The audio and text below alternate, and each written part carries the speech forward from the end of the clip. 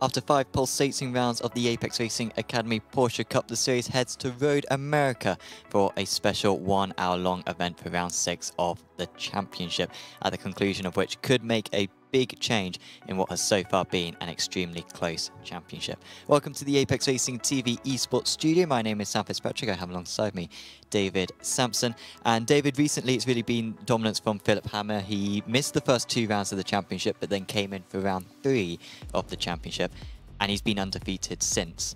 How do you think that this round will be? Do you think we could see a change to the pecking order?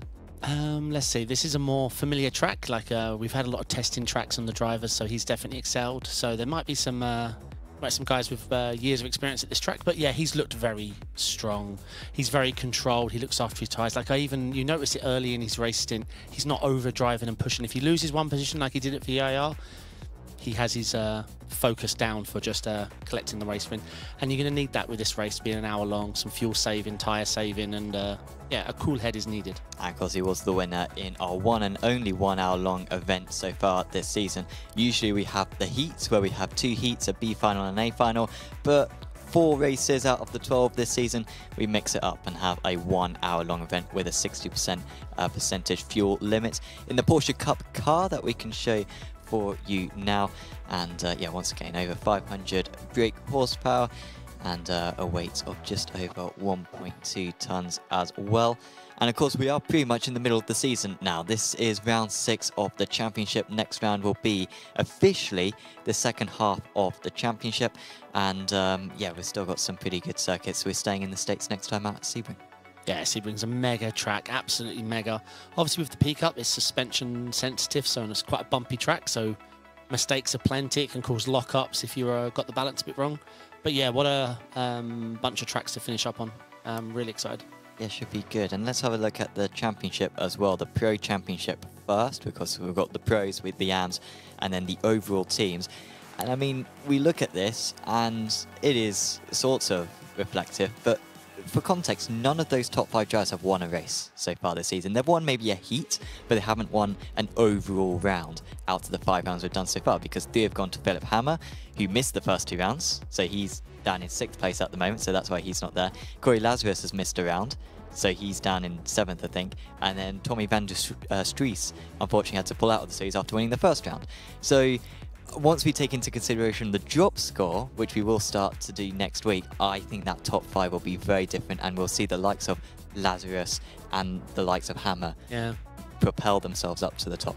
That's a good point. You notice in the top 5 haven't picked up a win, but that goes to show the level of competition we've had this season. It's not, apart from Hammer's dominance in the last 3, we haven't seen a clear-cut order yet to the field. Yeah, and I was concerned that Hammer wasn't going to take part tonight, because 5 minutes ago he wasn't in the session, but he has now signed up.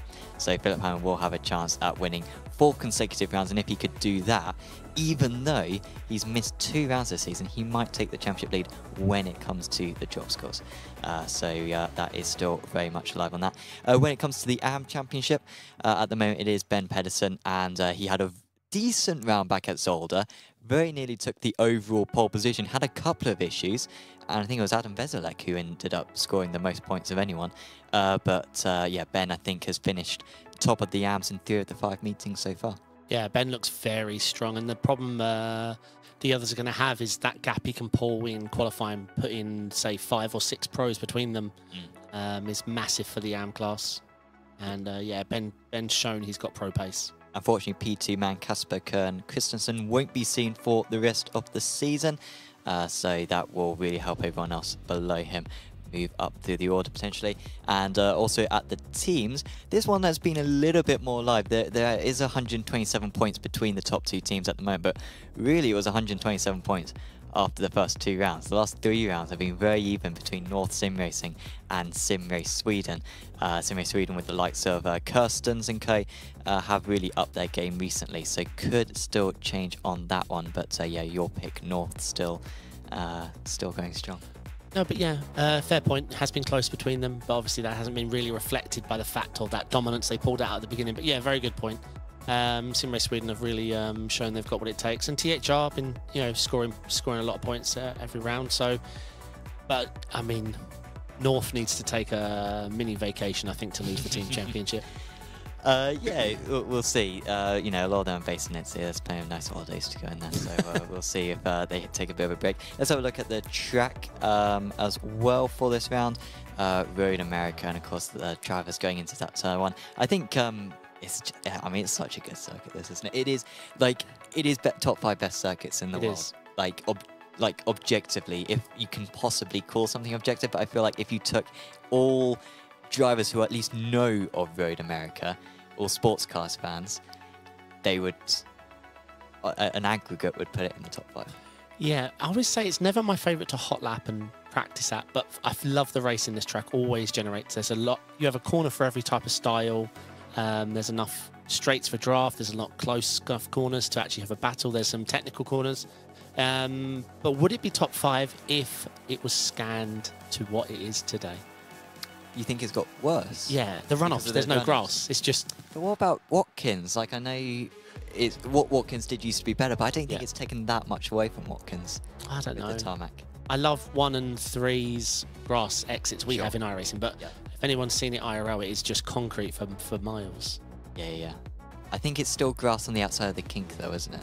I believe so, yeah. So that one's a tough one, but yeah, turn 1 is the big change where, you can basically run out to the wall almost on that corner. The drivers would want to do that, I'm sure, on lap 1 at turn 1 around here, but that will not be the case. There we can see behind us through the kink and then into Canada corner, one of the main overtaking spots on this track. Tricky corner in this car. Yeah, well, I guess under braking, is it? Yep, with the lockups. exactly. Side by side, if you're trying to outbrake someone, or push that extra inch and get it wrong.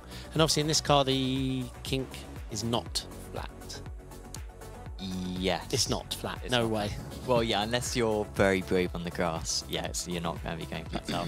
And even the final couple of corners, Bill Mitchell bend and then the final corner. And maybe even the potential for a run to the line as well. We have seen it plenty of times on Apex Racing TV in the past. We will see if that will happen again tonight.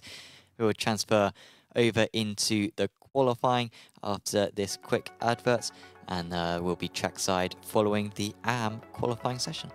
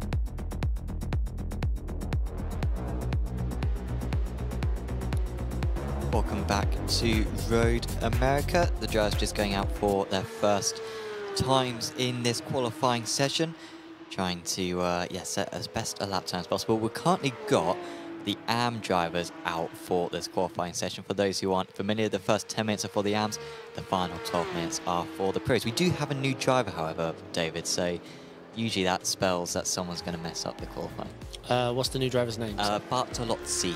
He is an AM. So he is meant to be out there right now. Hopefully he gets out there. Yeah, no, I love this track. I think everyone likes this track. And obviously a lot of our first experience, so I don't mind for sure, was iRacing. This is where I learnt the track. Yeah, I mean, I'm trying to remember, was it on Project Cars? That may have been when I found out about it. But it's pretty crazy for me because, and I still am, an F1 nerd, and I maybe reject other forms of motorsport more than I should do. But this place, Road Atlanta, Sebring to a certain extent, if you're a Formula 1 fan, you're just not exposed to these places. Yeah, that was a lot of my trouble. I came from all the Formula 1 games. And then when I branched into Assetto Corsa and R-Factor 2 for a while, I started to learn tracks. But yeah, I learned Sebring in iRacing. I learned Road America in iRacing. Lots of the tracks that I now call my favourites. Yeah. And like are just staples, you know, they're the first ones that come to your mind. Road Atlanta again, the same. Yeah. Learned that in iRacing. To be honest, I wasn't really big on. Yeah, my track knowledge was all F1. That's my track knowledge. Yeah. For all those years until iRacing, really. Briefly saw Nick Horn there, who had an absolute roller coaster of a round last time at Zolder. On both races, actually, he was in the advancing spots, but unfortunately for Nick, it did not work out for him. No such troubles for him tonight. It's just one race. No advancing or not advancing. It's just wherever you finish is however many points you get. And of course, remind as well that the Jazz will need to take a pit stop. And welcome to everyone in chat as well. Apologies for the slight audio issues earlier on, but you are going to have to hear our voices now for the next hour and a half or so until we get to the end of this broadcast. And we're hearing that Nick has a quali ban. Whoops. I give the quali bans. I don't think I gave him one. I think it may have been his teammate who got a quali ban. Nick Kirstens. Yeah. Oh, sorry, I was getting confused between the Nicks. But yeah, Nick Kirstens, Salvatore Lane, and Stefano Senna all have qualifying bans tonight. I should have done this combo this week. I did Long Beach in LMP2, but it was dead, unfortunately. So I ended up just doing a no-stop stream. The plan was I never pit stop, and it was fun, but I wish I did this. Sure. It was just... Do you think this is a good car for this track? I know that every car is good for this track, but in my mind, as Robert Van Horn goes to provisional pole, I would say like one of my favourite car check combinators ever was the C7 Daytona prototype around this track. That sort of midway between a prototype and a GT car around this track, perfect combo. I'm coming from the, just did the Road America 500 in the Nissan, and that thing is a rocket round here. Absolutely tests your knowledge and balance of this track. Yeah, I think this is a good car around this track. I really like this. I say I'm trying to wean myself back on to GT3s lately, but I still think this car, all around pound for pound, is a little bit better to drive, more fun racing. It's just a more of a limited format in iRacing with these shorter races. No pit stop. So, yeah, I'm looking forward to what the action brings for this. So, Walker currently at the top, but now Swan manages to beat him. Now, this is looking a little bit more promising in the amateur standings than it was last week, because last time, Ben Pedersen was absolutely miles ahead of the rest. I think he ended up qualifying half a second ahead of all the other apps. Now, I do think on that first lap, he may have been held up a little bit by Tom Heritage. So, maybe that was a factor on that front, but yeah, at the moment Ben very much in that fourth place, and he has some work to do in order to get to the top. Luke's one who has had some really good results, and when the drop score gets considered, then he will be moving up the standings, maybe even as high as P2 in the championship. Ryan Walker, the Scottish driver, in second, and Bezalek, who was ever so strong last time out, I think managed to finish 6th place overall, up there in 3rd. That is quite a collection of flags we've got going on in the top 10 at the moment. It is, yeah. It's there. We've got a fully featured flag list. I assume you can name them all? Don't test me. You can do it. The first one's what? New Zealand? I mean, he's fallen at the first hurdle. Not Australia. It's Australia. Scotland, Poland. Yeah. Australia, France. Is that Denmark? It is, yeah. And then Norwegian. Red. You see this flag every 2 weeks. Wait, what did I say? You hear the national anthem every 2 weeks. Dutch. Sorry, what did I say? Yeah, I meant to say Dutch. My brain's just confused. That's that goes to the top, by the way. But yeah, do one more. Obviously, the German one's easy. Black, red, and yellow. And then British and French. And then what is Dutton? Can you work that out? Luxembourg. Oh, yeah, okay. So we didn't do bad. What is the New Zealand flag now? I'm confusing myself. I think it's got orange stars on it, and it's less stars as well. I think it's 3 on the right and 1 below, I think. Lazarus is Norwegian. Sorry, not Norwegian, New Zealand. And unfortunately, oh yeah, he is around, so you will see that flag later on. I don't know why I said Netherlands. I meant Dutch. I don't know. Yeah, it's just my brain how it working. Rezelec currently at the top, Porto is second clear. So Pedersen wasn't able to improve on that lap. Ben Pedersen, that is. So yeah, still 6 tenths down. But Veselak really performing once again. He has taken his level up. However, that will be the end of Veselak's qualifying because he's now going out again, but you have to start your lap before the 10 minutes are up. And Veselak is only just starting his out lap, and we've got less than 2 minutes to go, and this is a very long lap. So that will be it for the Polish driver. How does it work? How do you prevent them doing extra laps? Is it just by giving them penalties afterwards? Gotcha. Oh. But yeah, if you do it, you basically get halfway to a qualifying ban, and you could get a time penalty as well applied to your race if you gain an advantage.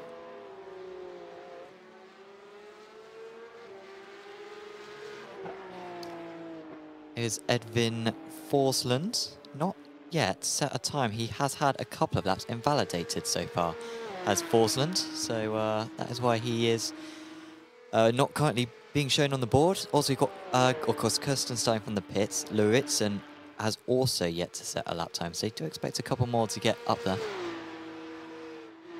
Yeah, for sure. Pedersen now jumps to 6th. I really don't know the lap times around here. I didn't do this combo. It's been a long time since I did peak up at Road America. I know for some reason that a GT3 is about a 2-minute one around here. That's just stuck in my mind. It's always around the 2-minute mark. Yeah, around sure. this track. It's almost identical to Bathurst, this track, in terms of time. As Walker goes to the top. Great lap there from Walker. Bernard also improved, but only enough for 3rd. Edvin Forsland, this is going to be a lap for him. I don't think it's going to be particularly near the top, but it is not a lap. But he can complete this one. He's just crossed the line, but everyone from now on can only complete the lap that they've started. As the pros head out. And Ben Pedersen back to the pits. What a turnaround. Ben Pedersen, half a second clear last week. This week, 7/10 short. Yeah, what a shame. I wonder if it was off tracks or... I think his first lap was in traffic, but I'm not sure what happened to the others. Yeah, off tracks are easy at this track, unfortunately. It's one of the reasons I quite like it. You've already got to put your lap together. There's plenty of opportunities. It's not just off tracks for you know, lack of driver skill, but you can go for the odd 10th in here by pushing it close to the grass, and that's what I enjoy about this track. Unless I get the off track and my... Sure, yeah, in that case. Then I hate the track, yeah, then I'm... Yeah. How many instants did you get up to in Camel GT 500? We were fine, but it was just I picked up a 4X in the second to last corner. I literally just misjudged the width of the car, clipped to GT3. He didn't spin, there was no damage, he carried on. My wheel was bent, brought it into the pits, 30 seconds optionals, but the wheel never fixed, unfortunately. It's just an old car, so it was undrivable, so we parked it. But no, instance-wise, we were okay. We picked up quite a few early on, but then the traffic all thinned out and became easier. Hey, Leonard Track, and high fives is very good, says Mr. Dimbaloo. Thomas Hansen in chat saying, Norway? Are you serious? We never said Norway. You said Norway instead of Netherlands. Oh, I said Netherlands instead of Dutch. You didn't say Netherlands. We can play back the broadcast, but you said... We will have to play back the broadcast, you yeah. said Norway. No, let's get the guys in the back room in on that. There are no replays. We don't race replays. We want flag sim commentary. Dutch and Netherlands is the same thing. I would have given you that. All right, we'll get back to that on a separate YouTube video, I think. Next week. Maybe I said Norway. I meant to say Netherlands, but... Oh yeah, definitely. Yeah, later on we will be hosting the late Apex, so maybe we will reflect on it. Correct. Then. I want my name cleared. Yeah. On the late Apex, we'll be discussing F1 24, new announcement trailer, and a few details as well, given about the new game. Yep. Along with a few updates as well to Rennsport, with various things going on that platform. And yeah, several other things happening in the world of sim racing. So do check out the late Apex. Should be on about 20 minutes after this broadcast ends, around 10 o'clock for UK people, 11 o'clock if you're mainland Europe. So this flag that we're discussing, when you was a kid, was you brought up to call it Holland? Oh, that's a really good question. I was taught the flag is called Holland.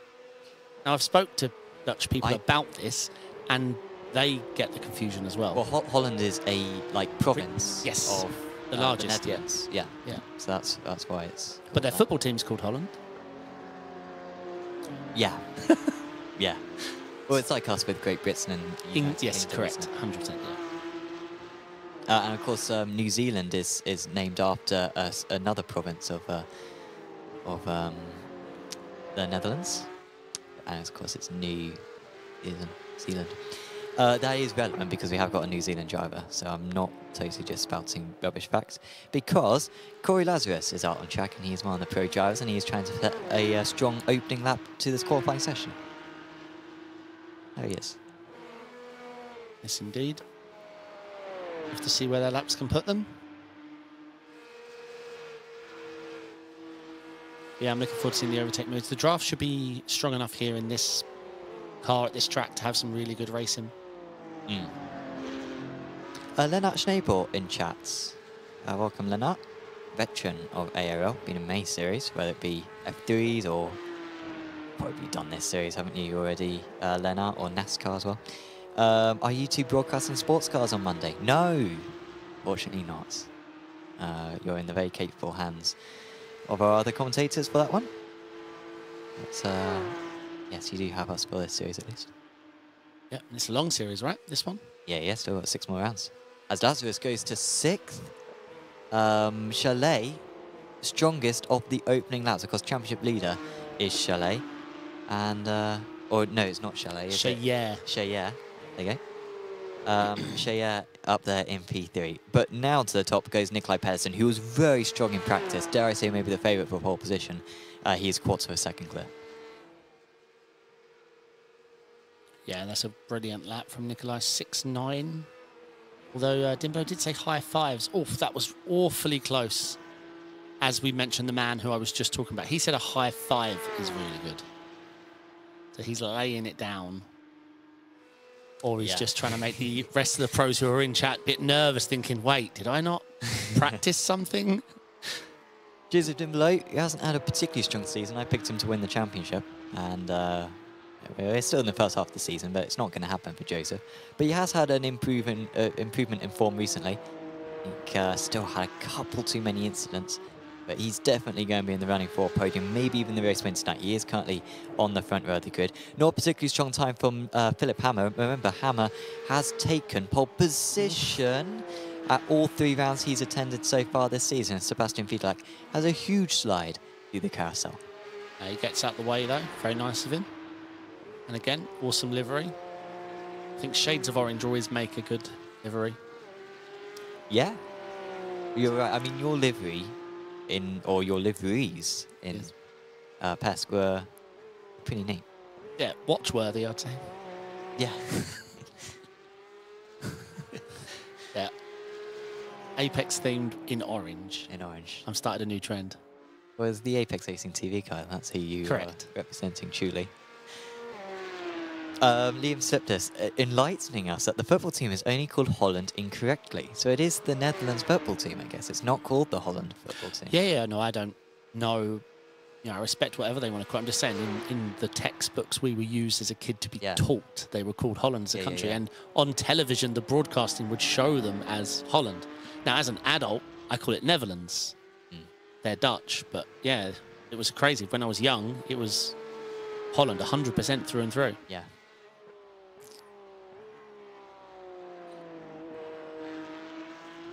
So Nikolai Pedersen improving again into the 2 minutes 6.7, 4 tenths of a second clear. Chalet interested in going back to the pits and seeing a new set of tyres. Dimbelow doing the same. It looked like Pedersen may have just continued Hammer on. Over 6.3. Hammer, there we go. Well, we didn't know what Hammer was going to do. He didn't do any laps in practice, and he's rocked up to qualifying, and he has found himself in a familiar spot. He's currently on provisional pole.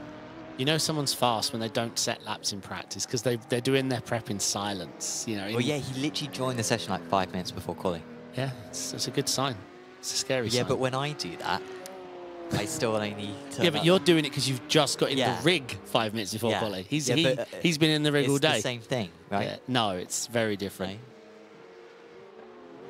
To put in perspective, Philip Hammer is 7.7 tenths faster than our championship leader right now in qualifying. He's sitting P3. And yeah, I'm surprised the gaps are so big, considering that this is a track that everyone knows so well. It is a long lap, to be fair, but yeah, I am a bit surprised. Hammer and Pedersen, who were front row of the grid back at Road Atlanta the last time we had a 60-minute race, and they're on the front row again. Looks like some of them have been watching Pesk. Yeah, yeah. Sorry. I'm not sure. I didn't see if we broadcast the warm-up laps on the final round, but yeah, we were going to show our warm-up strats, or the Apex Racing team warm-up strats for the tyres, seeing that it was the last round of the championship. Not sure if we did it in the end, but yeah, maybe they're copying that. Fiedelack to 15th. Yeah. Pedersen back to the pits. Yeah, so he will... He's still got one... No, he won't. He's not got enough time. No. You've got to complete your lap before the 22 minutes. Yeah, the session will abort you. So we've got Am sitting in 5th, 6th and 7th. Yeah. Yeah, they're doing really well. I mean, for Walker and Veselek and Bernan, this would all be their best qualifyings of the season, I believe. Yeah, the spread has been... Considering I said at the start of this broadcast that this is one of the most tracks more people are familiar with, should see tighter numbers, this has probably easily been the most spread out qualifying session we've had. For sure. I mean, there shouldn't be 7/10 between the top 3. Lennart Schnabel saying, I want to see a pairing between Sam and Aaron at some point. Well, I think Lennart took part in the last F3 season when Aaron was broadcasting from this studio as Chaillet goes round. But also, Lennart, you can tune into the Radical Sim Racing Europe Championship on Sunday evenings. That's hosted once every 3 weeks or so. And yeah, me and Aaron cover that one. That's usually a good series as well to watch, so do check that out on Sunday evenings. I think the next one is next Sunday, I believe. Or Sunday after that. No, it is next Sunday. It is next Sunday. When's our 4-hour one? We've got a 4-hour one. So actually, I say that I'm not going to be able to do the next Radicals one because we will be doing Champions. So I just stole you. Sports. There you go. Yeah. Is it 4-hour race Sunday week? Yes. Final round of the championship, I believe. So we did the first round, right? And that was at Daytona. Where's the final? We've got 7 days to figure that out. Excellent. Don't rush. Okay, no, I won't rush you. So there's not many left to challenge Hammer. We have still got Dimbalay out on track. We've got Lazarus out on track, Parker, yeah, 4 and people, Meyerborg. 5. And Hammer could still improve. Parker was very close to an off track there. That little grass clipping, very annoying. Very nice livery.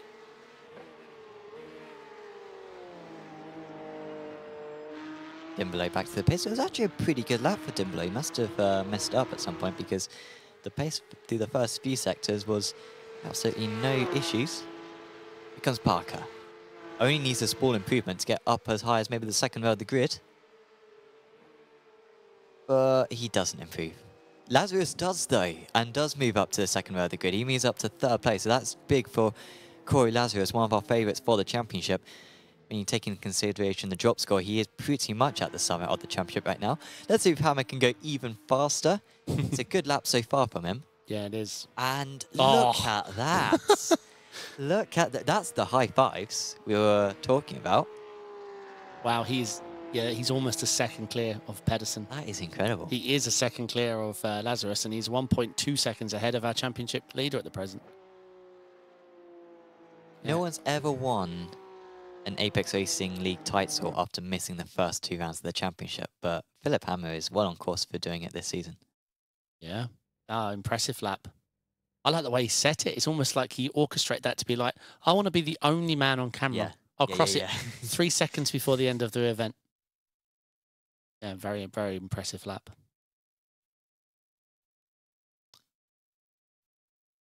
And of course, a reminder as well to check out the Racing Unleashed Championship, or challenges, I should say. More of them coming up in the next few months. No details yet released about the 3rd challenge, but there will be details released on Sunday, so do keep tuned on that one. You can sign up for it for free over at apexracingleague.com. It's a different car and track and format for each round. So put your name down, and if there's a format that you fancy, then you can go for it and perhaps win a few £100 whilst you're doing it. Let's have a look then at the grid. It is a standing start for this race. Philip Hammer on pole position. Then it's Nikolai Pedersen in second. Corey Lazarus in third. Then it's Chaillet, Dimbelow, Walker, Veselek, Ironborg, Bernand, Swan, Parker, and Rasmus Pedersen in 12th. Then it's Thomas Firm, Ben Pedersen in the second half of the field, shockingly. Albeit, when we've seen him do this in the past, he usually does quite easily move up through the order later on. Then it's Sebastian Fiedelak, Robert Van Horn, Mads Lauritsen, Kevin Richard, Tom Heritage, Joel Dutton, Nick Horn, Lucas Bartolozzi, Glyn Broughton Turner, Edvin Forsland, Nick Kirstens, and Stefano Senna.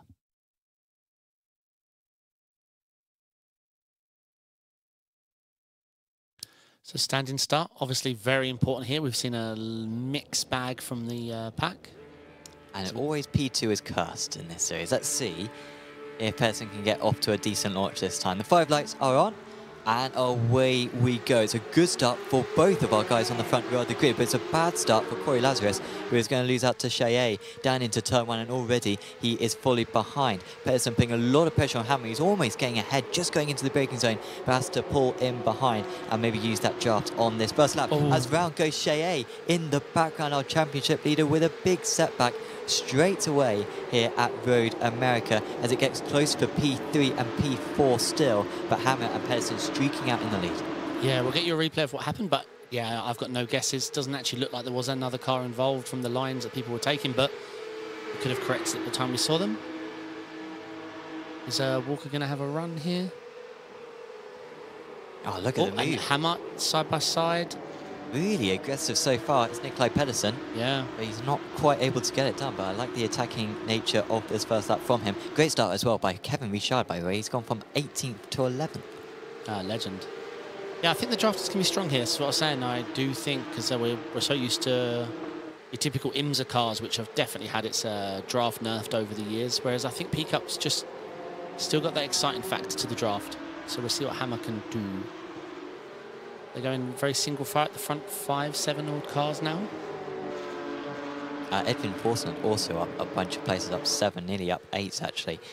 Battling with Thomas Firm. Ben Pedersen, by the way, did not take the start, so hopefully we'll see Ben Pedersen later on. But our championship leader in the AMS with, not even a bad start, a non-start so far. Wide for Walker, he's going to lose out to Meinborg. That's 3 places gained now for Meinborg. He was one of the latest drivers to improve in qualifying, and he's now up there as well. Swan overtaking Bernand for P8. So plenty of changes so far in our amateurs. It's now Walker, Veselek, Swan, and Bernand the top 4. So we've got your Nuka in chat, which if I'm not mistaken, that is Chaillet unfortunately has lost force feedback. So that explains the T1 incident. I recognise the avatar, so yeah, I believe that's Chaillet. You knew him as a child, did you? No, I know him from Twitch. Oh, and sure. he seems to have the same. Oh, Discord, Twitch, one of the 3, 500. But yeah, I'm 99% sure that is 100% sure that's Chaillet, which is gutting. So Pedersen's staying close, 0.4 of a second behind. We wait to see if Hammer's qualifying pace advantage translates into the race. If he has got that advantage, then even with this strong slipstream round here, Pedersen will not be able to keep up because he was some 0.75 of a second behind earlier on. But at the moment, he is keeping tabs. The gap will be not much more than 0.2 of a second going into turn 5. And of course, if he can stay this close, the fuel saving could well yield him the race lead when they pit later on. Yeah, we do have to remember that. Not many times in a racing career do you pit a P-Cup. I would say the NEC, the Nord 24. Oh, sorry, Tom Heritage has had a spin, I think. It's just dropped about 5 places. But yeah, good spot. No, I'm saying that track like this, we're not really used to pitting with the Porsche Cup. No. Lock in at the line and lock in for the pit guy. If you're assuming it's a GT, if your brain kicks into GT3 mode where we just abuse the ABS on entry. And it's not an easy pit entry here. One of the with a bump, trickiest. Yeah. I remember back in 2017, 2016 maybe. The pro drivers in the iRacing World Championship Grand Prix Series really struggling on that pit entry as well. So, can be done by the very best. It's a nice in place. This is good. This is what we want to see. Was a concern. And Dimbleau's staying with them as well. And even Lazarus as well. 1.8 seconds behind, trying his best to bridge that gap. Okay, replay coming up.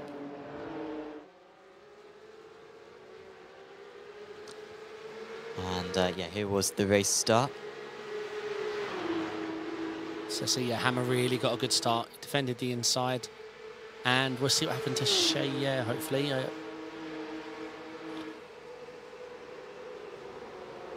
Yeah, losing force feedback. If many people think, oh, just deal with it, you not in a Porsche Cup. Yeah, if you've got no feeling of the, wow, that looked more than just force feedback. Looked like a complete wheel failure. Well, I think he realised he'd lost force feedback and just binned it straight, like deliberately. I think. Oh, Kirsten's picked up a knock. Oh no! Oh, that's a mess. That is a mess. Yeah, he just picked up a bit of a knock there, and once you're on the grass, he was a passenger. So, yeah, very unfortunate. Oh, we could see if change for the lead here. Up the inside into turn 6. But the outside line is pretty good round here. And so you won't necessarily lose the race lead. Could Philip Hammond. These guys are really good rivals. Came into the series at the same point. Have been competing with each other every round since then. And they remain alongside through turn 7. Or lose them plenty of time. And this is exactly what the New Zealander, Corey Lazarus, needed in order to get back in touch with these rostrum drivers. Back on the inside again is Pedersen. He's almost completely clear. But now he's got a very long route to travel through the carousel, but he's willing to travel that far. And he does take the race lead. And that is only really the second time that Hammer hasn't been leading a race since his introduction to the series. Dimbleau is definitely going to have a run on him as well. If I'm getting his car balance right here, let's see. I imagine Dimbleau's got a pick of choice. So he's probably going to want to go right. He doesn't. Thinks better of it. But yeah, like I said, I don't think Hammer's going to be too fast. Like we've seen this from him over and over again. At the start of the race, he's willing to look after his tyres. That's a focus point, you know, not willing to just sacrifice everything for lap time. Some great copy pasta from PX7 in chat. If Lucas has 1 million fans, then I am one of them. If Lucas has 10 fans, then I am none of them. If Lucas has 1 fan, then that is me. If Lucas has no fans, then that means that I am dead. Oh, very good. That copy pasta. Indeed. Oh, Luke Swan is a goner. Oh, no, he's back. Maybe internet. Okay, he's back. Oh, Hammer looks like he's coming under threat here from Dimbleau. I do think Hammer's just thinking long. We know he has the pace. I think he's just hitting a fuel target, a strict fuel target, and he's not willing to stress those tyres. So if it means losing a position or 2 to get that done, then that'll probably pay dividends. But let's see. Has Dimbleau, I think he's driving this one smart. As I say that, you almost went for me, but yeah, you could definitely go for a move here, Dimbleau. But I think Nick Horn's lost a bit of time that lap. Yeah, I think he was ahead of Heritage, wasn't he? Yeah, as Kevin Richard gets past James Parker. The THR cars are all in a line now, though. Porton Turner, Heritage, and Horn. Albeit Bortolozzi might break that up very soon. The new guy. Yes, in one of those very fetching. Oh, apologies, no, that's Senna, isn't it? I thought Bortolozzi may have had. Oh, Bortolozzi is French. I thought he was Italian. So I think he may have been wearing that Italian livery as well. But he is not. So he's running an all-white livery, which he did submit, did Bortolozzi. This isn't like an iRacing paint. This is the paint he submitted to the software. He wants to run all in whites. Very much the Wimbledon decals, I think he's wearing. Very nice. Do you think the THR guys are trying to no-stop this? Wow, good avoidance. Oof. You've got some Italian paint down his white French side there. So Stefano Senna is from the back, I assume, from Cuban, you mentioned, yes. Yeah? Yep. Because he's plenty fast enough. So we'll see him get through the field. You speculated that the THR cars might be going to the end of the race with no stops. No way. No way. I'm joking. Their lap times will be even slower. Plus, it wouldn't be workable. No, I was joking. I've just been doing a lot of long beats this week, so... Sure. No stoppings on my mind. We had a driver in the GTP category in another one of the championship, the Ricmotech Sports Car Series that we broadcast on this channel. Yep. And they did a 1 hour, 30-minute race in a GTP, and they didn't stop because half of it was under safety car. And they won the race with no stop. Was it a Porsche GTP? I think it was. Yeah, I think it was. Really going to fuel that car. So if you're going to go for a fuel strat, then Porsche's a good pick. Parker is really vulnerable here. Not a great start for Parker. He's been overtaken by Richard recently. He's up 8 places now, Richard. What a start for the Frenchman. Here comes Fidelac. Barely enough space on the inside, but he has found it. And he is through. Lucas has lost a bit of time since that incident. 7 seconds off the back of Senna now. Okay, we've got a replay coming up. And yeah, with this all, yeah, show us how it was done. Very common overtake around here. Yeah, this was a great setup move, and it lasted, what, 4 or 5 corners? Do you take much of that outside, like, off track on the entry to turn 5 around this track? Not anymore. I think back in the old time model where you could just put heat through and it was just about throttle, then yeah, but nowadays, it's crazy. But nowadays you find that tyre heat sensitivity is more important than how early you get on the throttle. Sure.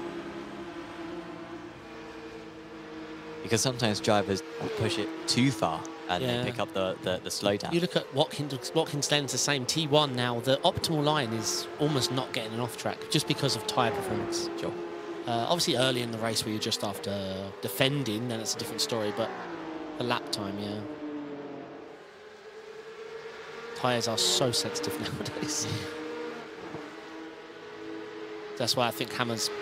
Well, let's see, Patterson's not exactly proved himself to be a bad driver. I'm just saying we've seen this from Hammer where he's not hiding his pace, he's just not using it right now. He's just doing what he needs to do, getting the fuel, keeping his tyres in a good window, and if he needs to push, he'll do it later on. And we've seen that in these Porsche Cup races in the past. Maybe the best example is Michael Yanni winning at Interlagos last season.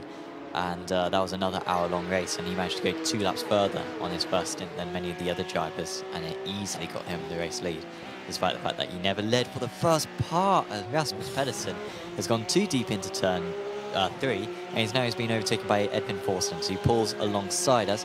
Pedersen, if he has just enough speed, might get a bit of the side draft, but if anything, his deficit was too much, and Forsland is up to 13th place, and that is 5th out of the AM drivers.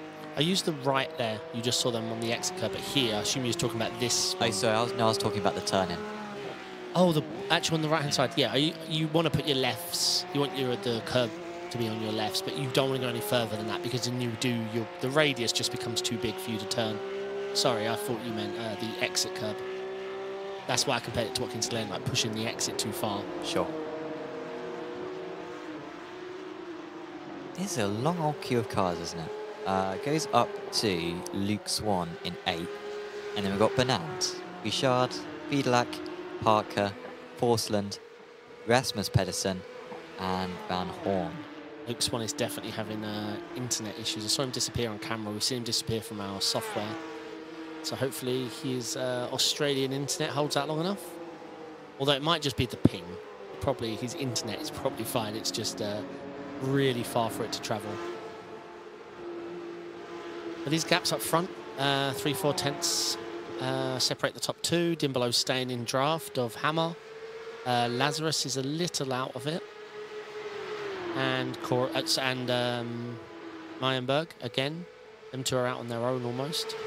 Yeah, not a good sign for Lazarus, because he was in the draft of these 3 drivers at one point, and he's dropped back since then. So Max Lauritsen just lost 2 positions there to Worm and Dutton.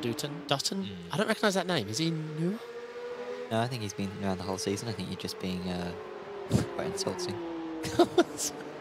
Hey, he might have just been clean, calm and collected and stayed off the systems. Well, let's show you Dutton, see if he's like got a nice livery or something that maybe we can remember him by, or maybe he's got quite a dull livery, although we might have a change for a lead here. No, I think Hammer's going to lift. Out. Yeah, he's just lifting it, so.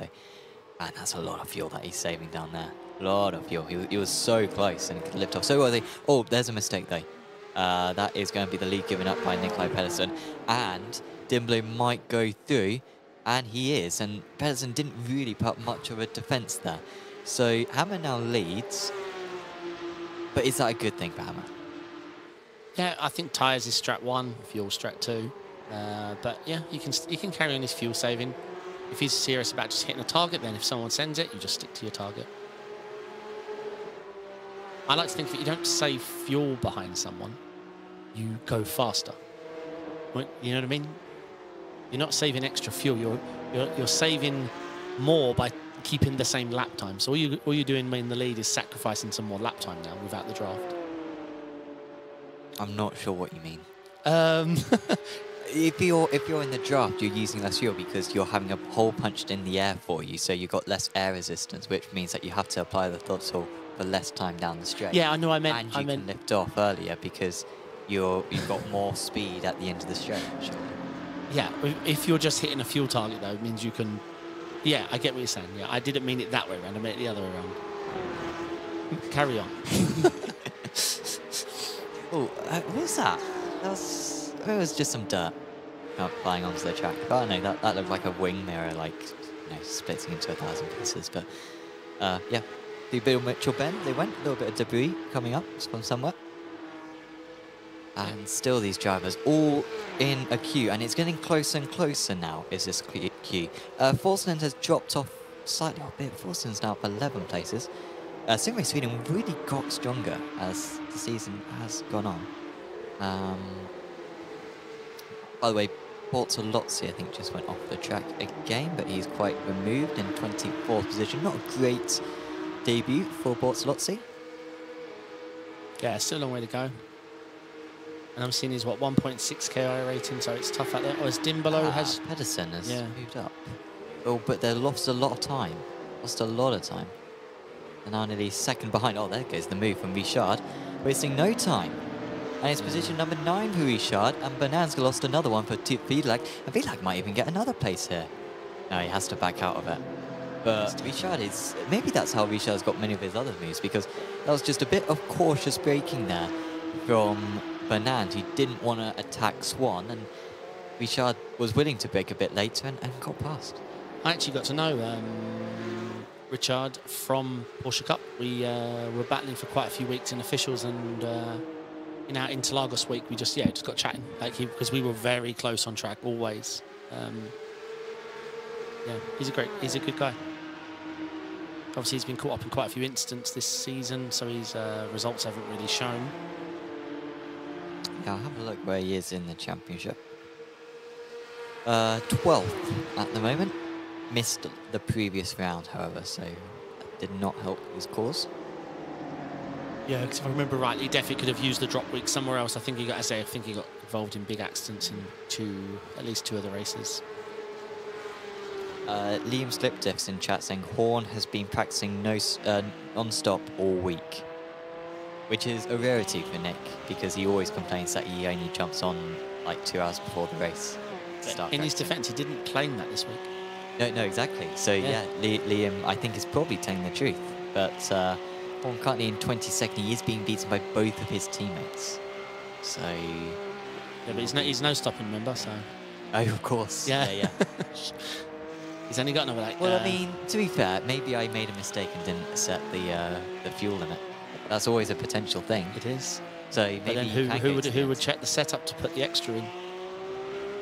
Well, yeah, it's a big thing. I mean, this is hopefully all hypothetical, but if that was the case, then I think the results would stand.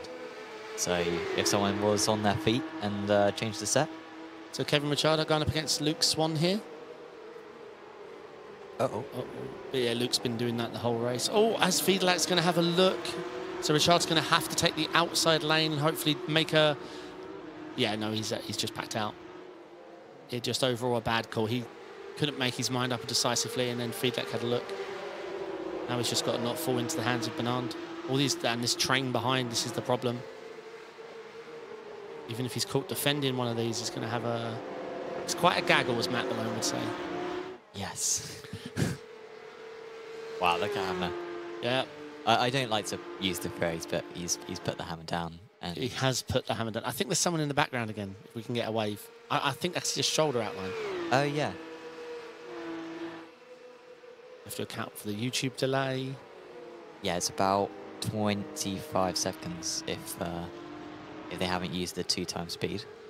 But the drivers do have like a light or something which tells them that they're being shown. So there you go. Yeah, we'll have to find out what happened because Dimbolo lost a position to I assume they just battled hard into a corner because I think so, yeah. Yeah, they both lost about 0.8 of a second, and that was when Pedersen got back ahead. I don't know if Liam Slipdisc is trolling us now, but he's saying no, he's been practicing a no-stop strategy. Well, if the drivers are limited to 60% fuel, then that's not going to happen. Yeah, I've just reread his first message. Horn has been practicing the no-stop all week. Oh, you read that as non-stop. Oh, yeah. Oh, yeah, sorry. He has not, surely not been practicing the no-stop all week. I'd be curious to know the number, like what the number is for a normal lap and what the save would be. So here is the battle for P2 a couple of laps ago, and this is why they lost quite so much time to the leaders. Oh, it was... I mean, it's a fair move, but...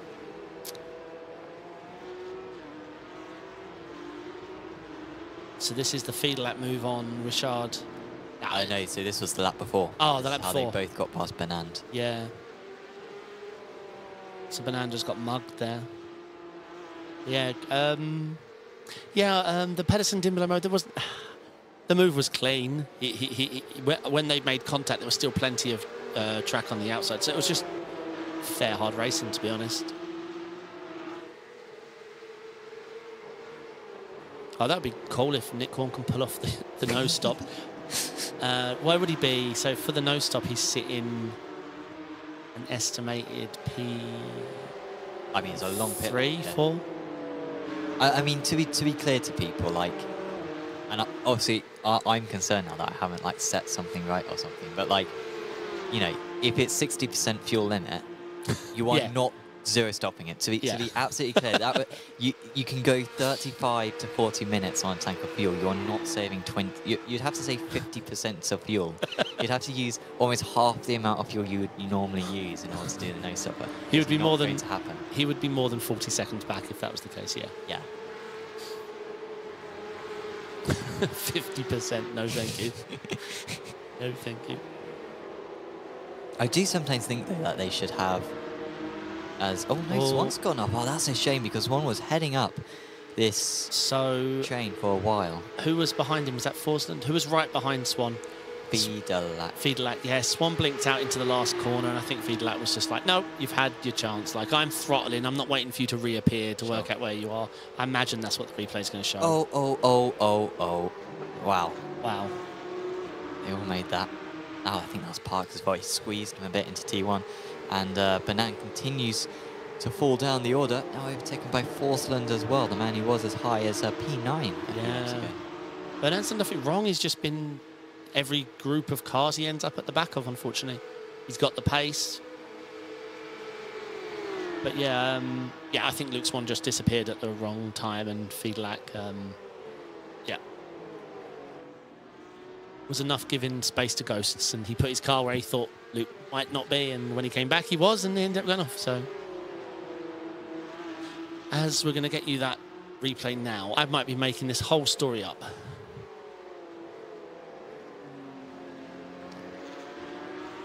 Okay, so we see Luke, I believe, disappears into the last corner. He does, and when he reappears, he is politely moved off the track. Yeah, because the car behind ran a bit deep himself as well, didn't he? So. Well, technically, no, there was no one there. So. No, but you missed the apex. But it was his apex. You don't get to decide where the apex is. Yeah, but technically he wasn't battling it. You can't say he missed the apex and went into someone because there was no one there. No, I didn't say he went into someone. I just said he missed the apex. Right, okay. I thought, I was going to say, that was all fair. If you disappear, you're not there. Liam Septis in chat saying he's very frugal. But yeah, I don't think that frugal enough. His car just sips fuel gently. So unless he's got some kind of like hybrid system in that thing, which is helping him, yeah, it's going to struggle. Yeah, agreed. Go on, carry on. Well, I was just going to... Oh, as Forsland has come into the pit, so this is a fairly early pit stop, but he wants to get out of the traffic, I think, does Forsland. Long, long pit lane. Yeah, but only if you can guarantee he won't come out in traffic. My math has him out in busy part of the track, so I'll be interested to see where he comes out. I think he's going to be just behind Bortolozzi. I think he'll only have Bortolozzi and Senna to overtake because it's a really you're long right. pit It's lane. about 50 seconds. Yeah, you're right. This is a long one. So he's taking 14, 15, 16, 17. Quite a lot of fuel here. I would think it would only be like 15 seconds worth of fuel for Forsland, but a lot longer than that. He's still stationary. Nick Kirsten's his teammate for Simray Sweden also coming in. I hope that Forsland hasn't sped on pit entry here, but this is now over 30 seconds stationary. Just realised I've got my pit information off. That's what I'm going to fix. Is Nick Kirsten's? Oh, they're taking tyres. Well, Forsland is taking tyres at least. I don't think Kirsten's is. No, now Kirsten's is. I did not think the drivers would be taking tyres around this segment. This has never been a thing that they've done in the previous hour-long races, because you lose 26 seconds or so by taking tyres. So this would be a... I don't think the tyre tech is that bad. Right, yeah. But yeah, we thought he might be close to Bortolozzi, but yeah, with that extra pit stop, then he's nowhere near. He's nearly... It's best part of a lap down. Yeah, and Nick Kirsten's also the same amount of time, 51.47 and 52 for... I also don't expect 52-second pit stops. Yeah, he's almost going to be lapped now, is Kirsten's. Oof, Kirsten's has pitted early to get out of the traffic, and he's about to be... Well, were they going for the early stop to like get the fresh tyres and to undercut people, but I don't think anyone else is going to be taking tyres. I mean, now the drivers are going to be doing 15-second pit stops. They got 35 seconds to make up on the others. And he's got to leg it. If you can see on the track map, he's got a hammer coming up on him really quickly. Unless, have they started on official fuel? Official series fuel? Would that make sense, or is official series Official fuel is pretty high still. I don't know the number, but I'd say like 32 litres. So I suppose in this series that's quite low. I think official fuel is around 32. Sure.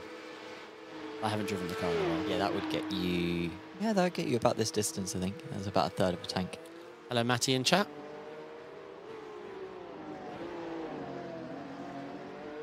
So I'm on board with Ryan Walker from Satellite Racing, running P6 at the moment.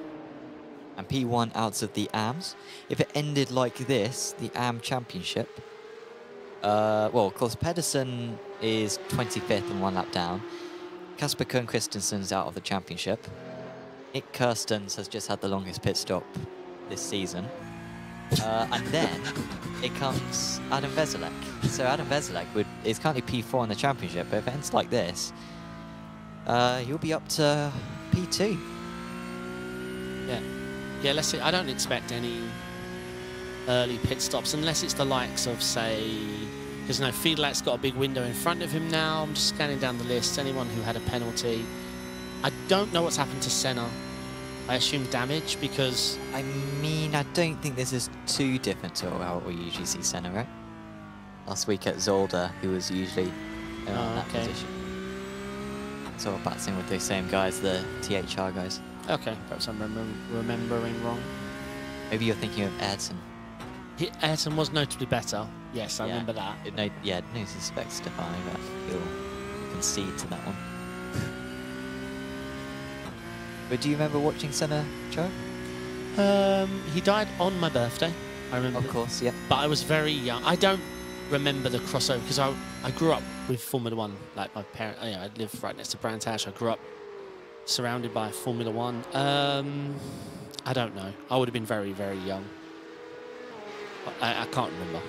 Sure. Yeah, I remember what I think was watching him, but I don't know if I was watching replays and... Sure, yeah. Yeah, I don't know. As Robert Van Horn is in. Let's see if he takes tyres. Let me DM him quickly. Do not. Joel Dutson has also come into the pits. He's the new guy, yeah? No. That's Bortolozzi. Yeah, I know. Oh, it was a joke from earlier. Yeah, no, you've ruined it. Yeah, so I usually appreciate callback jokes. Yes. But I didn't Yeah, I'm not All smart right, Robert Van Holm with a 14-second there you pit go, that's stop. what we expect. No, so I'm expecting... Mate, that has to be a speeding penalty then from the other guys. No, 26 seconds. But they went on the jacks. You saw them go on the jacks. Okay, but he went on the jacks late. Really No, late. yeah, so I don't think they put in a full tank to start the race. I think they put in... So they had to take more fuel at their pit stop because they didn't start the race with as much fuel. Right, that's a long... So that's why I thought they may have started with official series fuel. Joel Dutson, 10 seconds longer in the pit stop. So I wonder if he... 2 tyres? Underfueled as well? Or 2 tyres? That would be very quick for 2 tyres. Yeah, I'm not sure. I think tyres in this car is like 25 seconds, but I could be wrong. Feel free to correct me in chat. I need to send Robert a new livery. But anyway, he's looking good. Very short pit stop. Although he is running an El Clasico. Yeah. And sometimes that means more. I like this livery, Fiedlack. I've started seeing this team a lot more than officials, actually. I had a battle with one recently. I went to come on the radio like, look, mate, I broadcast your team. So chill out. Like, stop lobbing it, mate. Give me P7. Yeah. Give you preference. Stop. Is Fiedlack catching up to Veselek? He started a long way behind Veselek. So on that last lap, he lost a 1/10.5. So not really. I think they're on the most part, they're sort of matching. So I think 5 seconds will be tough to make up. Yeah, I think it was 4 at one point, if memory serves. So that he's lost out a little bit. And he does have Richard, who is perfectly able to make a move here. And he was ahead of Fiedlack at one point. If I remember rightly, actually, I think it was Fiedlack.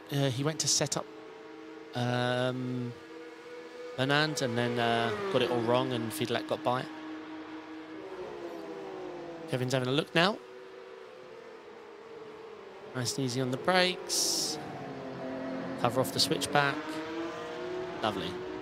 Don't defend the ghost, just leave it, leave it, leave it. That's it. So...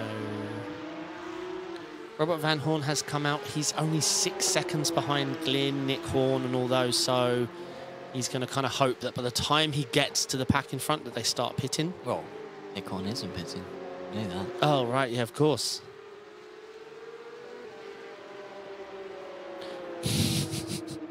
Liam Search is really making me laugh in YouTube chat. Yeah. No stop is starting to come good. Mads Lauritsen is in the pits, and it also looks like he is stopping for a KFC, McDonald's, and a drive-through coffee. Ah, dear. Yeah, 45 seconds. Wait. No, but that's not a... Because a speeding penalty is 40 seconds, right? Yeah, I don't know what... I have these numbers are huge. I'd never stop for 52 seconds. Well, I think he'd say tyres. Even if the jackman says you need more fuel, I'm like, look, just take it out, I'll save. Please let me out on the racetrack. I'll walk the rest. Yeah, I'll walk it, I'll push. Oh, Pedersen pushing it around the final corner. He is going to be vulnerable, though, here from Dimbolo, who I think has been quite passive so far, so I doubt he'll go for a move, let alone into turn 1, which is always a very risky place to make an overtake. And yeah, he's just going to lift out of this one. So Pedersen still in P2, but now 3.5 seconds behind Hammer. And hasn't really saved that much fuel either, has Pedersen.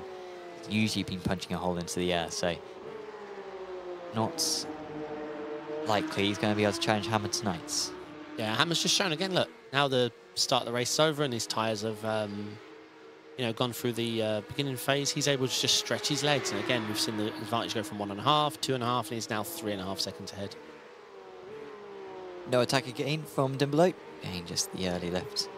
And you would expect Dimbolo to be able to go an extra lap on fuel, but that will be tricky because this is such a long lap. It is tricky to save enough fuel to go the extra lap. Seeing a trend from Lazarus, he is fast, but like on that second pack, like he always leads the charge behind the front couple. Sure. Last couple of races, like very quick is Lazarus, stays out of mistakes, but maybe just lacks that 1 lap pace in this car. Because we know he's fast, is Lazarus. And of course, he did win 1 race back at Hockenheim and won both of his races at Brands Hatch. That was the first 2 rounds of the season. But you got to remember back then, Hammer and Pedersen weren't in the series. They only joined for round 3. Dimbolo also has really only come on strong in the last couple of rounds. So, you know, had it been, you know, the first couple of rounds, maybe maybe Lazarus would be at the top. Saying that, you know, Stromeri and Van der Struis, we haven't got out here tonight, and they were present at the start of the season. So maybe I'm being a little bit unkind to the grid that we had at the start of the season. But basically, my point is Hammer and Pedersen are very good. They're very tricky to beat. By the way, shout out to one of our sponsors, our title sponsor for this series, Apex Racing Academy. If you want to get the setups that many of these drivers are using, you can visit apexracingac.com, and you can get coaching as well from Michael Yanni, who gets compliments from all the Apex Racing Academy Porsche Cup users for his coaching. Hosts a group coaching session, which is part of your subscription at Apex Racing Academy. I think every Wednesday evening. You jump into that, and he basically tells you how to drive fast. And a lot of the drivers part of this league really do appreciate the tips that he gives. So if you want to be part of that Porsche Cup community, or if you want to get data packs and setups for GT3 cars, touring cars, single-seaters, or anything like that, do visit apexracingac.com. Well said. Kevin Richard is in to his pit stop. I'm hoping. Oh dear. Pedersen cooking tyres. Dimbolo up to second. So Robert Van Horn, now his pit stop is starting to scare me because what are these people doing? No, I don't know who's right yet. Is taking tyres the better thing to do? Like, what is that pit stop for Richard? Is that 2 tyres? That must be. So we've had a 52, a 45, a 24, a 32, and a 14. Stefano Senna, please, Stefano, tell us what the way is. At least match someone else. Currently, the most common pit stop is a 52-second pit stop. Yeah, that's exactly But it. we know that's not correct. No, you can't get that back. I don't care if you've got new tyres. The race is not long enough to pull back 35 seconds on Robert Van Horn. Yeah, unless you're changing into a GT3 car, it's not gonna make that would make the difference. Yeah. Okay, so Stefano Senna is pitting for. Okay, so he's currently flat. There we go. He's taking tyres.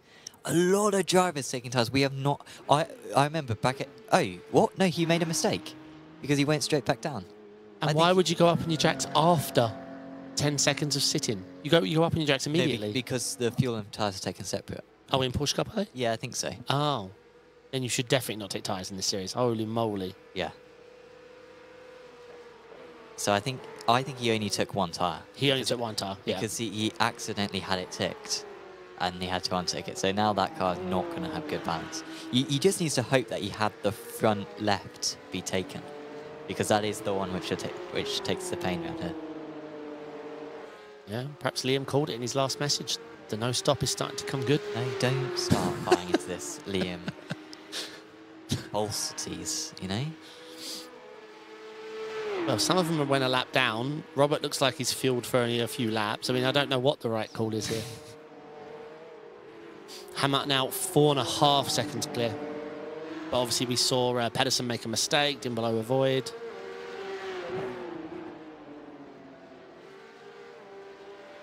But Hammer again, just hitting his targets, fuel and tyres. Looking a little unbeatable at the moment. Right, and we've got Nick Horn and Luke Swan in. So Horn is into the pits. Luke Swan, by the way, 14.4 seconds. That's a bit more like it. Yeah. Don't know what the others are doing. 14.4, exactly the same as Robert Van Horn. Let's see. As Mads Ulrichsen is dropping. And Van Horn got ahead of Swan as well, so that's a good pit stop. I mean, we did see Swan go off the track, but that's still good from Van Horn because I don't think he was ahead of Swan before. Horn, 16 seconds, so a little bit more fuel, but pretty much the same as the other two. Yeah, so tyres are just too costly. I'm calling it. I don't care if you only put one. Oh, someone's in the wall. Someone's taking the alternate layouts. That would have been Mads Lauritsen, whose relative, Aske, recently managed to win the Pro-Am Championship in the Apex Racing Academy Formula 4 Championship. Meyenberg just towed, I think. Oh, no. And we might get a replay of what happened to Meyenberg here. Oh, no. Oh, no. Well, I hope that's a brake failure. I'm pretty sure it was, because the drivers ahead of him, I think, were back markers. So Stefano Senna was one of the ones who was wiped out. Yeah, so was that where Mad Luritzen was caught up? Because I saw Mads drop and then he was caught on the other side. I'm not sure, maybe that was later, but yeah, we lost Mads. So Hammer, Dimbolo, Pedersen, Walker, Fiedler, Parker, Pedersen and Bernard and Worm are all in. Let's see. I'm expecting 13 seconds at least. Come on, prove me right. Nope. Hammer's 14.9. Dimbolo a little bit quicker. He's out easy into P2, ahead of Pedersen, who matched him to the 100th. So Robert Van Horn with the fastest pit stop on the grid right now. Oh no, it's just been tipped by Fiedler with 14.25. Long pit stop for Ryan Walker, 23 seconds. Not sure what was going on for Walker there. Oh no, Robert Van Horn, Samsoid Simsport, fastest pit stop on the grid at the moment by 0.02 of a second. Easy. And is Robert going to take advantage of it? No, he's just caught up a little bit. Very close to Rasmus Pedersen. Bernand just ahead of these drivers. I'm not sure if Bernand was ahead of Pedersen before the pit stops, actually. I think he may have jumped him. He had a 1.6 second faster pit stop. So that's worked out very well for Bernand. Swan might be attacking Van Horn here. He wasn't able to get that move done before. Now he's having to go defensive. As dropping out for a moment, Buckinghamshire Broadband for Swan. But he's not able to make it round there, and Van Horn holds on. Yeah, so I'm assuming... I think that Nick Kirstens and Edwin Forsland got speeding penalties. I know it's tight. No, because they couldn't though, because they took tyres. Ah, because the speeding Jackson penalty is longer. Got you, yeah. Sacha Meyenborg, oh yeah, of course, went back to the pits, didn't he? But he's back out there again. You may get a penalty later on. Even if it was a hardware issue, which I'm sure it was. It's a bit like, I don't know, it's a bit like a mechanical issue in Formula 1, I guess. If you wipe someone out, it's still a penalty. I feel like that's maybe just a similar thing. Anyway, Lazarus and Veselak, the last drivers to pit, has come into the pits, as we'll get a replay of what happened earlier on, and I think this might detail what happened to the unlucky Stefano Senna. Oof. Oh, yeah. He actually saw it coming, and he definitely saw that coming and tried to take evasive action. And that was Veselak who got hit. That... I don't think that was brake failure. Different type of failure, but... You don't think it was a brake failure? No, I think he just forgot what track he was on for a second there. No, because he wouldn't have slowed down at all if it had been brake failure. Just, I think he just, yeah. Well, it could have been a lot worse. He did well to thread the needle, though he did. He just gave a bit of a knock to both cars. Yes, indeed. So Rob Van Horn holding off Luke Swan. There's quite a gaggle there. Pack of 4 of them. Veselak now leader of the AM drivers. He was behind Walker before, but he is now ahead of Walker because Walker had a longer pit stop. But he may have taken a tyre, good Walker, so he might be back in play later on. But if he took any tyres, it would have been 1 tyre. I don't think he would have had enough time to take 2 tyres, so that'd be an interesting strategy. Yes, indeed. So let's look at the movers and shakers. Dimbolo up 3 from the start. Weselak up 2. Fiedler up 9. Parker up 4. Rasmus Pedersen up 2. Robert Van Horn up 5. Kevin Machard up 4. Meyenberg down 7. So I have to find out what happened there. I think we thought he towed, so I'm not sure what happened. Maybe he towed near the entry of the pit. So Meyenberg, yeah, he towed. I think he did. Yeah, I thought he towed, but he's sitting P15. How on earth would he tow and be in P15? Yeah, that's a good point, yeah. Yeah, he's a minute off the lead. Unless he hasn't pitted, of course, unless he's towed without the pit. No, he'd be pitted. Oh, there's a Horn. Oh, no. Yeah, Horn is dropping, yeah. He had got ahead of his teammates as well. He had, yeah, a couple of positions ahead of them. Even with the slightly longer pit. Oh, and Stefano Senna is in the pits again.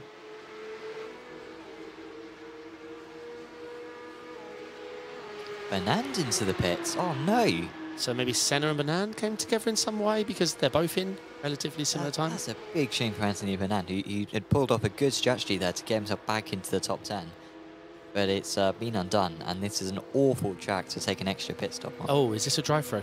He's very, very left. Oh, that's a very good point, yeah. He is very left. The drivers are limited to 17 incidents.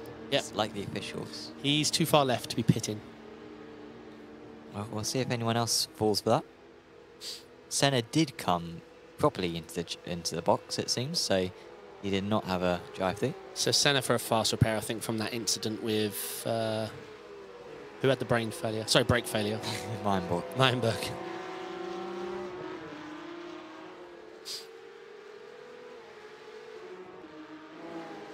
Yep, so a drive-through for Bernard there.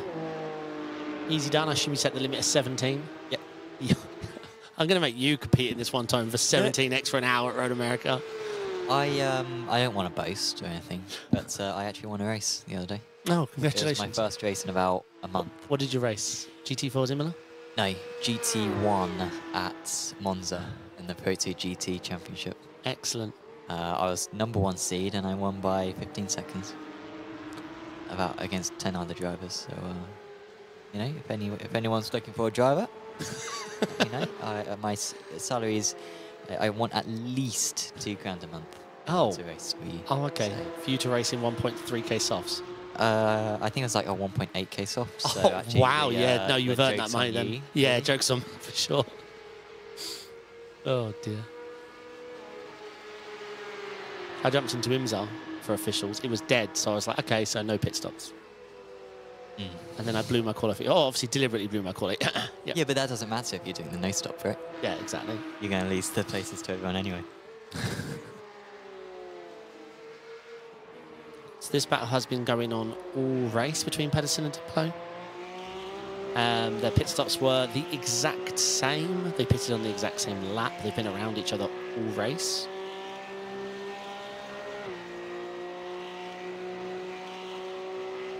I don't think either of them are fast enough to pull away from the other.